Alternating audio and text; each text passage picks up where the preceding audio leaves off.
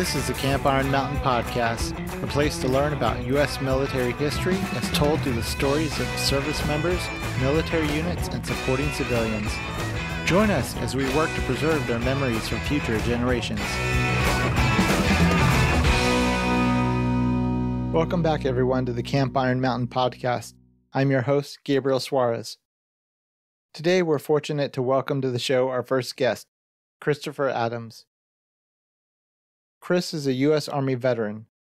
Enlisting in 1996, he served 13 years on active duty as a communications specialist before being medically discharged in 2009. During his time on active duty, Chris deployed twice to Iraq. His first deployment was to Anbar Province in eastern Iraq from 2004 to 2005, and his second was to Baghdad during the surge from 2006 to 2007.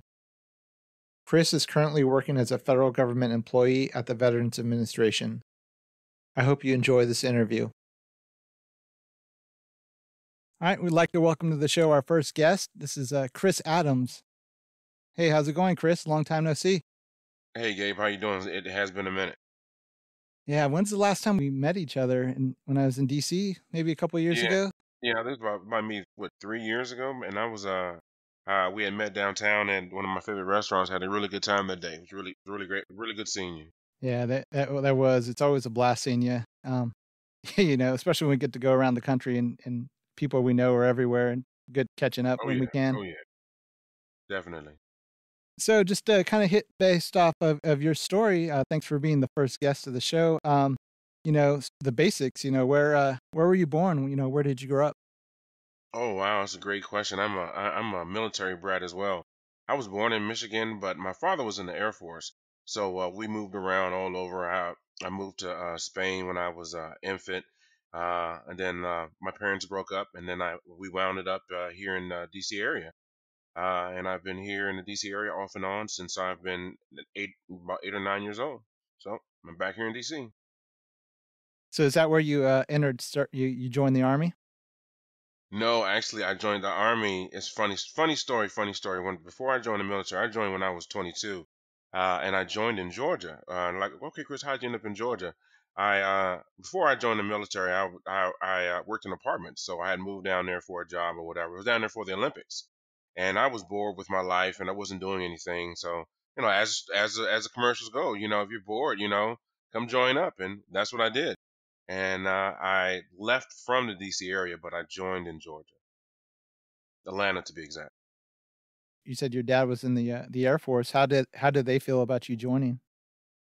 They were cool with it. They thought that to give me more purpose and more direction and things of that nature. So, they were all aboard because, for being African American, that's kind of like, what we do, either go to college or we go to the military. And, my family has gone to the military. Okay. What job did you get when you signed up? Oh, I always had the same job. It was always communications. Was always doing the same thing. I wasn't offered one of those cushy jobs like some guys were. So that sounds like a pretty cushy job. Communication wasn't cushy. No, it was terrible. It was terrible. I mean, well, as I should say, not necessarily terrible. It had its good point because I was stationed here before I ended up in 19. So yeah, I mean, I was here for 9/11. So it wasn't as good as you think it is. So did you sign up before 9/11? Yeah, I signed up in 96, I believe. Okay. How was that feeling when 9/11 happened? Great question. I felt kind of bad, kind of proud, and like, hey, this is what I signed up for. Let's get it. So I guess you could say gung ho. I think. For your communications branch, how was training for that? Were you exposed in high school or any of your civilian jobs? Negative. No, I wasn't exposed to any of what I did in the military or what I'm doing now prior to me joining the military. So I did just communications. It was hot. I went to school in Georgia, so it was hot there, and it was cool. Cool. I enjoyed it. I learned a lot. Okay, were you part of the IT nerdy guys or the radio guys? No, I was a radio geek. My MOS, we had the opportunity to do both, and I actually did both. But obviously earlier on, I was just a radio dude, a maintenance repair dude, and in and out of trucks, and then Then I gradually transitioned into more of the on the IT side. But I love radios though. Any funny stories from basic training or AIT? Well, basic was interesting because, like I said, I wasn't 18. I was like 22 when I went through. So, it was a little different for me. And I don't know. I think some of the younger guys didn't take it seriously, and I kind of did, and they kind of looked at that. And again, I got promoted while I was in basic, and so I was just one of those dudes. So I mean, it was interesting. I had some funny drill sergeants. I had one drill sergeant, and I'll never forget this guy. And I hate to say it, but I don't remember his name, but I know he was an ADA dude, I believe, air defense. But I never forget it. And this is, I don't know, this is kind of cheesy, but he one of the where did I go to? I went to Jackson, and Jackson at the time was co-ed. So, we had females, and this one female lost her gloves. And I never forget, it was cold. It was cold that day in Georgia. It was in South Carolina. And he actually took his gloves off and his hands, and it was cold. And he gave her his gloves. So I was like, I don't know if I would have did that. I was like, you'd have to freeze. I'm not doing that. I'm like, that's on you. Put your hands in your pocket. I'm not doing that. I'm sorry. It's on you. But so I look at that as an inspiring moment, throughout my career, what I did in the military, and what I'm doing at the VA as well. Okay. What was your first duty station out of AIT? Oh, I went to Germany first, and that was interesting all in itself. I was in Hohenfels. I worked on one of the I don't know if you guys ever been to CMTC before the war and all of that. It was a training area before, and it was more woodland training area, and I was on one of the teams that actually monitored one of those. I guess you would call those. I forgot, Gabe, what do they call those guys? The OCT? Yeah, the OC teams. Yeah, I was on the repair team for the OC trucks. Okay. So that's what I did. Did that for like 3 years, and I really learned my job. That was cool. It's cold though, very cold in Germany. Where was your next duty station after Germany? Oh, I came to DC at that. After that, I did 3 years, and then I reenlisted because I did a year in school, and then I did 3 years in Germany. Then I came to DC on my reenlistment contract, and I was here doing 9/11. So, and I actually, and it's a great rumor, and I love dispelling it. People talk about, oh my gosh, it was a rocket, it wasn't a plane. I was the colonel's driver, and day of 9/11, they said, all right, Chris, or like the next day or something, the sergeant were going down to the crash site. So I went down to the crash site, and it was a plane. It was a plane. 100% it was a plane. Wow. What was your duty in DC? I was kind of strange. It was CCP. We did command group, I guess you would call it their command module. So we maintained a semi truck. So just in case if there was a national disaster or something stood up, some natural or intentional thing happened in the city, we would stand up, and we had a semi truck. We would roll out to the site, and I was on the team that we were the retrans team. So we did retrans across the city and all of that. It was because DC, there's a lot of things here in DC that the president has options to. And if he has options, his staff has options. So we all work together. Pretty interesting. So is that how you ended up at the Pentagon after 9/11 and saw the Yes, crash yes, site? yeah, yeah, because that's what my boss said. He had to go down there. He had to have briefings and the sergeant major and the colonel. So yeah, I was always down there. Hmm. That'd be pretty intense. Oh, it was. It was. It was. So from DC, where did you end up next?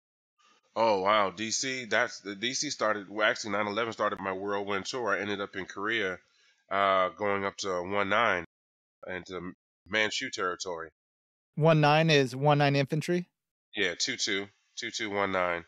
Second ID, second brigade, 19. So yeah, I ended up there in HHC at the time. Did communications for the colonel's teams, and because we had Bradley vehicles, and I never really worked on a Bradley vehicle, so that was interesting. Bradleys are very small vehicles, so bigger than a Humvee was smaller than a tank. They were very small, and I'm glad that at the time I was an E5, so I didn't really have that much to do with them per se. I had troops that did all of that, so what's one good thing about that? So at that point, I kind of transferred into more of the IT side at that point, so that was pretty cool. But it was really strange though, a lot of alerts, and the thing about it is, not just me. We had guys going to Korea, being there for a year, and then deploying to Iraq. But we're gonna get into that next. Yeah, we'll come back to that. Can you explain to the audience what an alert is in Korea if you're stationed there? Oh, Oh my goodness, yeah, that's a great question. What an alert is in Korea? What it is because where we're at, because we were so far north, we were like, I think they said we were 13 kilometers from the DMZ at Camp Hovey. And as you all, everybody should know, DMZ is dividing between North and South Korea. So they say that this is booby trapped in mine, so whatever, whatever. So as an alert, what we would do is we would stand up as an actual attack is happening or as a planned attack. So at that point, we would get our orders and we would stand up, we would pack out, and we would have to load up, load everything up because at that time, you would actually have to go to like pre-designated sites and you have to do your military operations from there. So we never got to that point. We always, ended up doing a Sherwan loop. What that is just a show of force that we would do once a month at random times, and this is a show of force at the North, just to show the North Koreans that hey, we're still here. And yeah, it was pretty intense at times because you never knew when it was, or they beat on your door and you'd hear the siren and you'd like, oh my gosh, is this it? Pretty interesting. So this happened during normal duty hours? No, this was in the middle of the night. It's like 2, 3 o'clock in the morning. I mean, I'm sure certain people knew about it, but for the vast majority of the soldiers on the base, no one knew about it. So you would get alerted in the middle of the night and Yep. go through your go to war procedures? Yep, you'd have to put on your. I think you had to get in like Mop 3, some modified version of Mop gear that you had to wear. I think at least you had to have your suit on and your mask attached. So you have to have your boots on, but you could have stuff readily near you. And then you had to put your paint on. This is back then we had to wear paint and all of that. Mm-hmm. And then you'd have to conduct military operations, in battle ready till they gave the all clear. Whether you had to fix a truck on the spot or whatever the case may be, you got to roll, you got to roll. Yeah. So when you guys weren't training or doing alerts or day-to-day stuff, what was there to do off duty? That's a loaded question. It's a loaded question. Well, for me, I mean, they had like because like where I was at, Camp Hovey was attached to Camp Casey. Camp Hovey is a smaller little offshoot of Camp Casey. Camp Casey is a larger base. So Camp Hovey, they think they had like they had what did they have there? They had a restaurant there. I mean, everybody at that time, people because at Camp Hovey and Camp Casey, you didn't have cars, so you didn't have cars. And you had a curfew, so you had to be back on base. So you're kind of limited. So what people would do is you could go to like the town, and what that means is you could walk outside the gate. They have restaurants, girls, guys will go meet girls. You people go shopping. You can take trips. I mean, it was really cool, just to get out and see Korea, if that's what you wanted to do. Mm-hmm. So I mean, it was interesting. A lot of guys, a lot of folks at the time they went shopping. A lot of folks sent stuff home and all of that. I was never the ones to do all of that, so I was like, look, I'm good. Let me just go eat, and I'm good. You know. Were you married at the time when you went to Korea? No, I was not married at the time, Okay. but when I was there, it was unaccompanied. It was considered a hardship tour Mm-hmm. because it was only a year, and you couldn't bring your family if you were married. But it wasn't as bad as it was. Like if you could get past, having a curfew and things of that nature, then you're good to go. But if you were down south, some of the guys that I did know that were in like Busan and places like that, they had it made. They had apartments, they had cars. They didn't go through the same things that I went through the further up north that you ended up at. And obviously there were places further north than I was at. So Mm-hmm. I was just fortunate that I wasn't at one of the more forward deployed places. Can you share with us a story of when you learned that 2nd Brigade was going to leave Korea and deploy to Iraq? Yeah, that was crazy. That was crazy. We were it had always been talk, and people had been talking about it and talking about it. Yeah, it's a unit maybe leaving Korea, going to Iraq or whatever. And me being who I am, I'm like, well, I'm almost done. I'm almost done with my tour. So I'm reaching out to DA. DA isn't answering the phone, or they're not replying or anything like that. The famous Typical. DA game, the famous DA move. So when I finally did get a message back, it was like, "Hey, we have nothing for you right now. You just gotta stay where you're at. We'll let you know." And then that's when they came out with the stop loss. I'm sorry. Prior to that, they had been offering soldiers like, "Hey, if you want to stay in Korea another year, another 6 months, hey, we'll give you a bonus, for staying in Korea." And I'm like, let me call DA right now. So I was like, at that point, I didn't get an answer back, and then they instituted the stop loss, and then when they did the stop loss, I believe they did the stop loss prior to them letting us know. So what happened was, it's pretty interesting that you say that. How did we find out? We found out on the news. We were getting up in the morning, going to PT, and emails were going off, and people standing around with papers in their hands, and we had came downstairs and got information. My captain, Captain Lopez, crazy dude, Hmm. crazy. I got stories of that dude all day. Gabe, I think you know him too. Yeah, Lopez is off the hook. But he was like, all right, look, we're not doing PT today. Let me find out what's going on. But as of right now, we're not going to Iraq. So, all right. So he's like, so we're like, cool. So then they call formation again. He said, all right, we're going to Iraq. So I was like, well, damn. Well, thanks. Well, thanks, Lopez. Appreciate it. So at that point, first thing they did was they sent us all on leave, and the ones that were going, and at that point, and then we came back and we trained up, and it was an interesting train up. Then we went to Iraq and drove from Kuwait to Ramadi. It's an interesting drive, by the way. So, as far as you know, you were the first U.S. unit ever to leave Korea and go directly to another deployment location. Yeah, yes, from my understanding, yes, that we were the guinea pigs. I guess they said that, can we do this? And they, I guess they call it one of those heavy lifting operations, and they moved the entire brigade plus tanks, to another forward deployed location. Hmm. Okay, so you mentioned you guys went to Ramadi. Where's that Yes, at in Iraq? Ramadi is during this time we was there, and this was what, '03, I believe. This is during I think the second wave of elections. This is when we were out west, when it was really bad. This is like prior to Fallujah, and we were there also during the second part of Fallujah as well. So it was a bad time when we were in Ramadi. This is prior to when Ramadi was really good. It was really bad. You didn't go to Ramadi. Did you have the same role deployed as you did in Korea? Yes, great question. I think my role in no, actually my role kind of took off, and where's landing me at now. At that point when we got to Iraq, they were like, "All right, Chris, I'm sorry, or all right, Sergeant Adams, this is what you need to do. We need to get internet up, and everybody needs to be connected." So I took it upon myself, and me and my boss. I forgot his. I think it was it. Oh gosh, I forgot my boss's name. I remember Claxton Fallon was my SIGO. And I think Sergeant Turner was my NCOIC, and I believe that I had help with somebody else. We actually laid the footwork for the internet out there.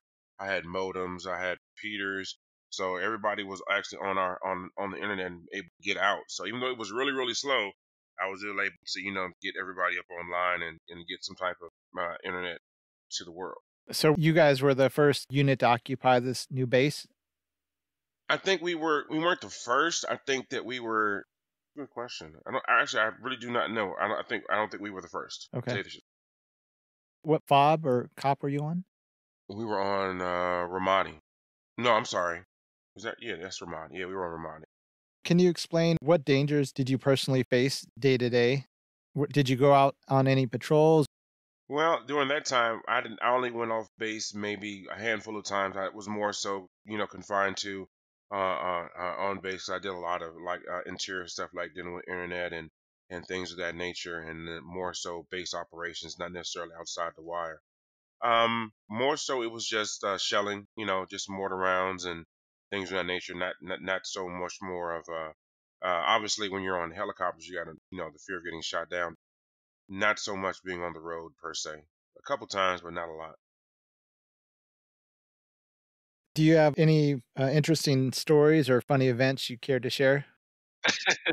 It's so many. It's so many. I was just thinking of some as well. Uh, I had, because this just lets you know the level of the stuff that they had me doing. They had me. We had stews, and some folks know what stews are. They are secure telephones, and this phone that we had wasn't working. So my boss was like, "Hey, Sergeant Adams, I need you to go to some base. I think I had to go to Victory. I had to go to Victory and get it repaired. So everything was set up. All the plans were made. Like, okay, Sergeant, you got to get on this bird, and you're gonna go here, and then you got to stand around and wait for somebody to pick you up. Never. Now at this time, it wasn't like cell phones or it wasn't anything like that. You just had to go where people said they're gonna be at. So And I never told anybody the story too, Gabe. So this is probably gonna get everybody in trouble, but I doubt it. It's just so long ago. Just no I was names. no now. Yeah, I don't remember the dude's names anyway. I don't remember what agency it was anyway. So anyway, we were. I had got there. I had my weapon. I had my gear on. I had this freaking stew in my backpack. So I get off the bird. I'm looking around. I'm like, ain't nobody know nowhere to call. So then so I found this one tent. These are all Marines there, and these Marines are really weird. I'm just E5 sergeant walking around. I'm like. So like, hey, I need a place to stay. I'm like, hey, I have this number, but nobody's answering. Can I stay here tonight? It was a barracks, and I was like, they looked at me and like, yeah, you can stay, but you can't have your loaded weapon. I say, well, what am I supposed to do in my rounds? They're like, we don't know, but you can't bring him inside. I was like, this is crazy. So I actually ended up linking up with this civilian guy, and he was the tech I was working for, and he was like, look, dude, I'm gonna say you like this: says you can crash here in my spot. And then in the morning we'll get up and we'll go or whatever. So I'm like, all right, whatever. So there I was on Victory or whatever with my weapon in this civilian's trailer. I mean, at the time I wouldn't think none of it. I was like, well, okay, whatever. I didn't think none of it. But yeah, it was pretty strange that day. And then coming back, I got lost on the helicopter. Don't ask me how I got lost on the helicopter, but the pilot didn't know where I was going. So we hopped around to base until I finally got back to where I was going. And this is just shows you, as an E5 that as a signal guy that I didn't know what I should have known as an E5 as a non-commissioned officer. I didn't know how to read a map per se as I should have. But I learned my lesson obviously, so I'm still around. So I figured out where I was at and where I needed to be, and I figured it all out. So did you get off at any of the wrong spots first? Yes, or? I did. Yes, I did. That was the funny part. I got off at it was a Marine one. It was a famous name. I forgot the name of one of the Marine bases. And then I was like, yeah, I knew the freak and all that, so I called him up. They was like, yeah, dude, you're at the wrong place. It's like, freak. So he's like, all right. So I got back on the bird and they dropped me back off. They were laughing at me. So it's like typical of Army dude. So I was like, hey, I'm a signal guy. What do you expect? So interesting. Yeah, that was one of many. Definitely. At least you were on the right side of the country. That's another story about that as well. Okay, so after your deployment, did you guys go back to Korea, or what was the plan? No, that's the crazy part about it is, after Korea, I mean, after our tour, once we left Korea, they said, all right, guys, pack everything up. We're not coming back to Korea. So literally, we took our entire shop with us to Korea. So what that meant was everything that we brought to Korea, we had to take back to our new location. At first, they said maybe. I'm sorry. At first, they didn't even tell us where we're going. They said, okay, we're going to go to Fort Carson. So I'm like, I think that's a bad idea, but they're not going to listen to me anyway. So Where is Fort Carson? Fort Carson is in Fort Carson, Colorado. And so besides all of your equipment you had to bring to Iraq, you guys, I assumed you had to pack up all of your household goods you had in Korea beforehand? Yeah, so what they did was they said, okay, since you're going away, start sending this stuff home and start cleaning out your stuff that you're not going to need, you don't want. So that way, when you did go to Korea, you only took the stuff that you needed with you, and the rest stuff that you weren't going to take went in a Connex, I believe, with your name on it and all of that. I think that sat somewhere, prior to once we got back. So that was pretty weird. Okay, so when you got to Colorado, did you live in the barracks, or did you have to spend time trying to find off-post housing, or how did that go? Colorado was interesting. Colorado, we ended up, it was a strange time, because I actually came back early to Colorado and part of the advance party to to try to get some of my commander stuff that he needed and things of that nature. So I ended up staying in the barracks. I think my family had came up, and it was just really weird being there, because for the most part, I was I married at the time? No, I was single at the time. I think my fiance, she had came up there, because I just got back or whatever the case may be. So it was interesting. It was just, I think the hardest part was as NCOs, you had soldiers that were that had not been in country, in the States for like 2 and 3 years. Mm-hmm. When they were in the States, they were in basic or whatever, and they were in training, so they didn't really get that adult life that that they wanted. And then when they were in Korea, talking about guys that were, had curfews and couldn't really get out there and do those things. And then from there, you send them to Iraq, with loaded weapons and all of that. I mean, Then from there, okay, you guys have a good day and be back tomorrow at 8 o'clock in the morning. I mean, obviously you're going to have issues, you know. So literally, we had everything you can think of under the sun. Every crime under the sun happened when I was there. Well, when you were in Colorado, your unit went from being an armored combined arms battalion, and you guys transferred into a light reconnaissance squadron. Is that correct? Yes, we went from 1-9 light infantry to a scout unit. We went from infantry to cavalry. So it was interesting. For me, it really didn't change anything. You know, everybody needed communications anyway. You know, just added a couple more options, more HF communications and things of that nature. So you're one of the ones who actually stayed in the unit. Some of the others, like I guess if they were tankers, they all moved out, but you remained with the new unit. Correct. Yes. Yeah, we were. It wasn't a lot of us that stayed because I think there was an E5 slot at the time for my job. So it was like, hey, DA said you wanted to stay there. So I'm like, yeah, no problem. So I ended up staying there and staying. I think I re-enlisted for another year and a half, something like that.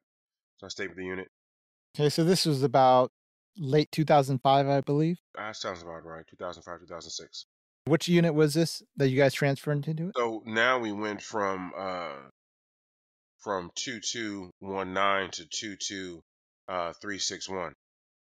As you guys trained up for your next deployment to Iraq, any differences in training in Colorado than what you guys went through in Korea? Oh yeah, definitely in Korea. I mean, Korea really wasn't designed for the things that guys did in Iraq, even what I did in Iraq. When we got back to Colorado, that's when our training cycle started again. We ended up in NTC, which I thought it was really hot out there. I really didn't, you know, I ran a couple of retrans sites, nothing. We set the talk up and things of that nature. Not necessarily, you know, prepares you for Iraq. You know, just different scenarios of things of that nature for my team. You guys went to Iraq again back in, I believe it's October of 2006. Where were you at this time? What part of the country? We went back to Iraq the second time. We ended up, well, for me, it was a little different for me because I didn't go with my unit. I went on a MIT team, military transition team. We were tasked with, we were embedded into an Iraqi army battalion. And that was pretty interesting. That was pretty interesting. I believe that they were a reserve battalion. So as a training team, you trained Iraqis directly?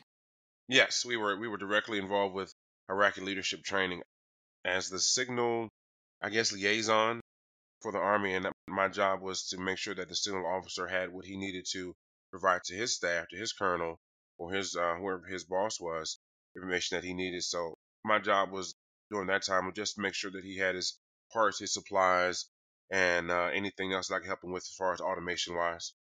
And that was very interesting. Compared to your first deployment to Anbar, where you primarily stayed on the base, in this new deployment, you're out pretty much every day, training Iraqis, going out into town. Yeah, and literally in everything of that nature, we did patrols, multiple patrols per day. We trained Iraqis.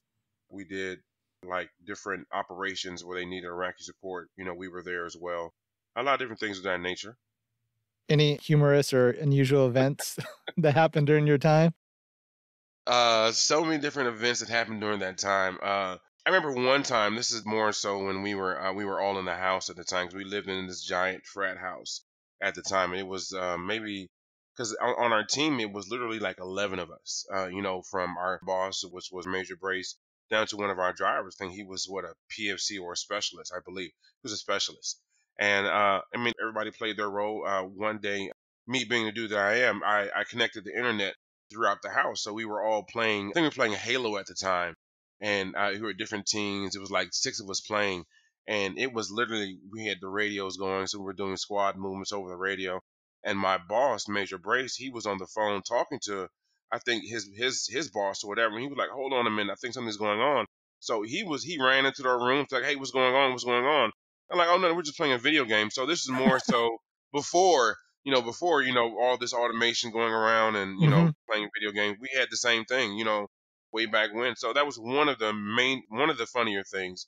Had a lot of good times. I met a lot of good people there. I do remember that. I guess for the group who didn't know, I also was on the team with Chris during this time. Yeah, what I remember was the officers and NCOs were all on the same team. and then all the junior enlisted were on a team upstairs, and all I remember is they had some kind of cheat code because they were kicking our all night long, and we unleashed a whole clip into them, and they would never die, but one shot and we were gone. Yeah. What about your time in combat? Any close calls? Well, a couple close calls. Some were more scarier than others. Some were not as funny as others. I got two stories for you. Okay. One scared the bejesus out of me. One is why I got out the military now. One of the reasons why I got out anyway.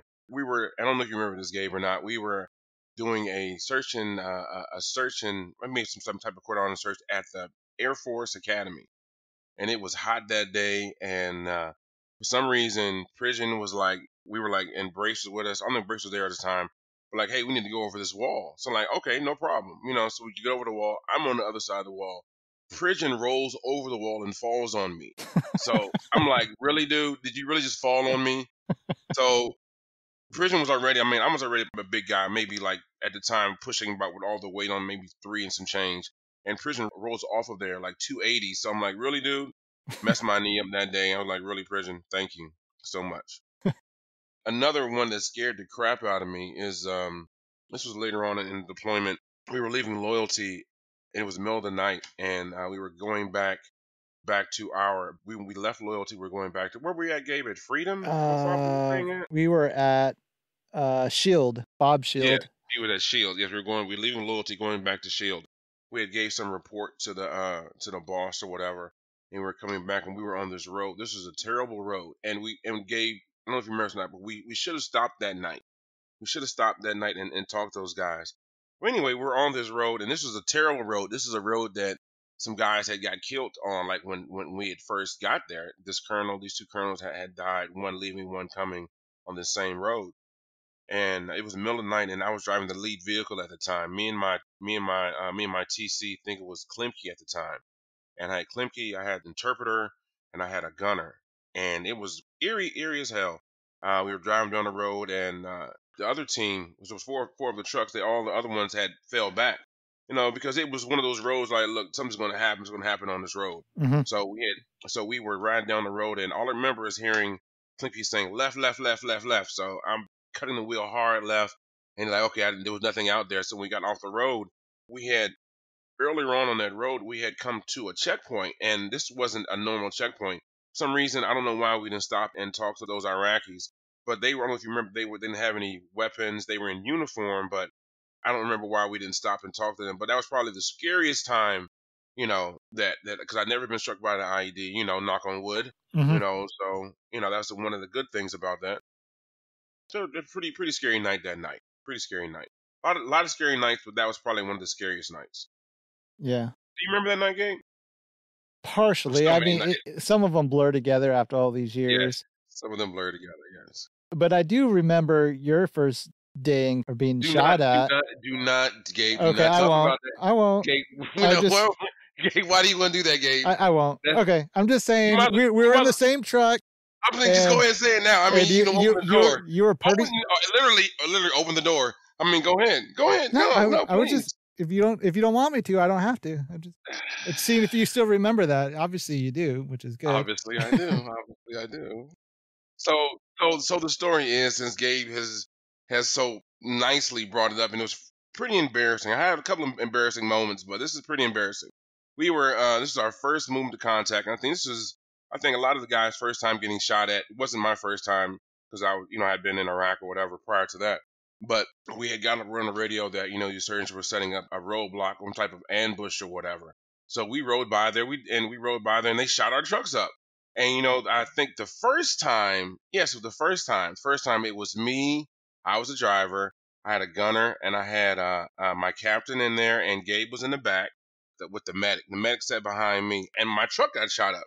I mean, literally, my truck got shot up. And when I say it, literally, the glass broke on the windshield. They say that it bulletproof and shatterproof. That's not necessarily a true statement, because it blew back on me, and surprisingly, I didn't get cut that day, because literally there was glass all on my neck and all on my shirt and everywhere.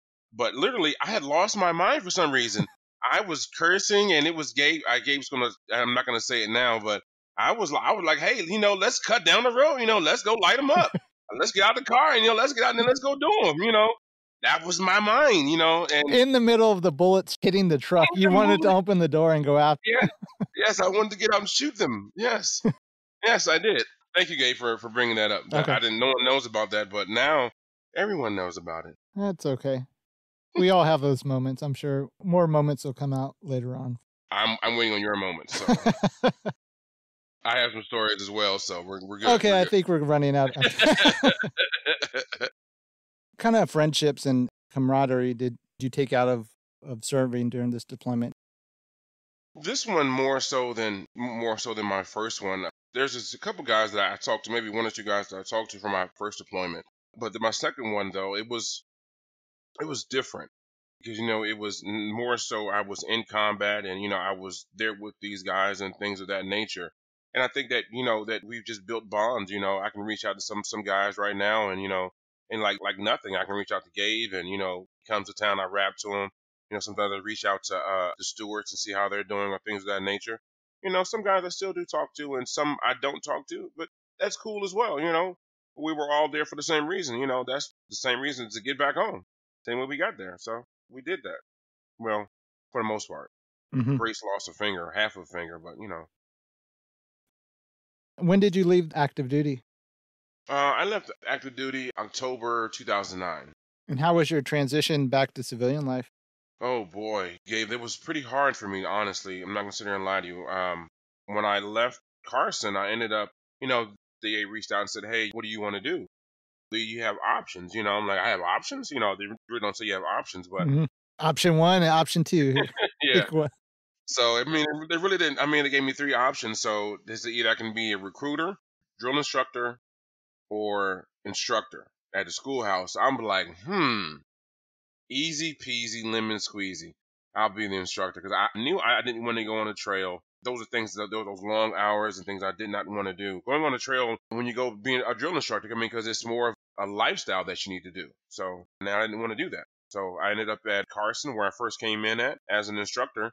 So that was interesting. I taught a lot of officers. I taught OBC, so that was interesting. Teaching officers about my experiences and things that they're going to see and things they're going to do. Some of the challenges they're going to have. I got out, and it was tough for me at first. I didn't have a way. I didn't have anything to do. So I got out because of my knee. I had a couple job offers. I actually had a job offer to go back to work for some contracting company. I forgot the name of it as an instructor, but I didn't want to do that. They actually flew me out there, and I aced the interview. But the one thing about that is if your mind isn't there, then regardless of whatever the case may be, you're going to get in trouble or you're not going to do what you need to do. So my mind wasn't where I needed to be. So it took me a little while longer to get my traction and get going. But what I did was I got out in Georgia. And then from there, had some struggles around Georgia. And then I came back to D.C. Things kind of evened out, eventually, I got a job at the VA. So that's pretty cool. And that's been where I've been at since 2011. Between 2009 and 2011, I had a couple odd jobs, and I had a job as a contractor with the State Department. That was pretty much sitting in a little box at night. I didn't like that. And then I got a job at the VA. And that was cool. And I've been at the VA since 2011. That's great. Final question. What would you want our listeners to take away from your experiences or those of the people you served with? What I would take away from it, I joined the military, to make a better way for myself and my family. And by doing that, I knew the inherent risks in joining the military at that time. I knew that in the average about maybe 10, 15 years, there's usually a conflict. And I came in after Desert Storm. So this was prior to 9/11 and leading into Desert Shield and all of that and all of those things. Iraqi freedom. So I came in there right in the middle. So I knew there was a chance that I could be doing something like that. So there was a risk I knew that I had to take and I wanted to take. And it led me down some great roads and made me some great people. I have great experiences. I have a wall full of plaques and pictures on my wall now. I'm looking at pictures and folks that I see. I have a picture with me and Josh Klemke sitting in the palace. Mm-hmm. Who else has a picture of that? Sitting in the palace taking a picture on one of Saddam's couches. I do. So, a lot of experiences that I did gain. A lot of things that I do have. And this is only a chapter of my life. I'm here for it. Chris, thank you very much for being my first guest. I definitely look forward to hanging out again next time I'm in D.C. No doubt, no doubt. We can hit a restaurant up, grab a bite to eat, and and hopefully by that time, whether it's 22 or 23, things will be definitely different, and we can do some things. Well, I appreciate your time, and thank you for joining me, my friend. Thank you, no problem. Anytime. If you like what you've heard and would like to support our podcast, please subscribe and leave a review on Apple Podcasts or whatever podcast player you're listening to us on. The positive reviews help others find the show. Please visit our website at campironmountain.com and subscribe to our email list. On our website, you will also find the links to join our private Facebook group and other social media sites. Stop by and leave a comment, ask questions, or provide ideas for future podcasts. Join our efforts to preserve the important memories of our veterans and civilians for future generations.